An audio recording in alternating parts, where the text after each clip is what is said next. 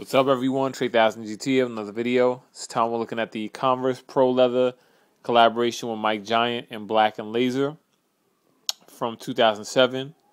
The all-around quality is very good on these. They run true to size, so whatever you would wear in an Air Force One, I would pick up in these. Price-wise, I'd say $65 to $130, depending on size and condition. And it's all around a nice release. This was a collaboration shoe between Converse and graffiti artist Mike Giant.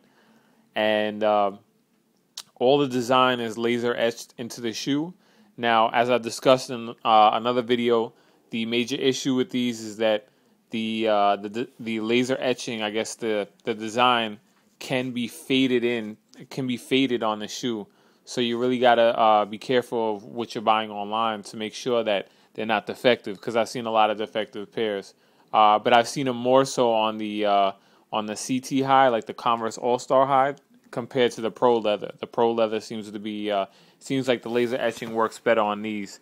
So anyway, just very nice quality leather, very comfortable, looks nice on your feet. Just all around, it's a solid release, and they become difficult to come by. So if you're really in the market for these, you're gonna have to do a little bit of searching. And the tongue is nice, thickly padded, so it gives you a nice, secure fit. And just like I said, all around, just a very nice release. And it features his artwork on the shoe, laser etched into the shoe. And just like I said, solid release. They were actually, at one point, went down. Some pairs were like $20, $30. And then as they disappeared, the value started to climb on them.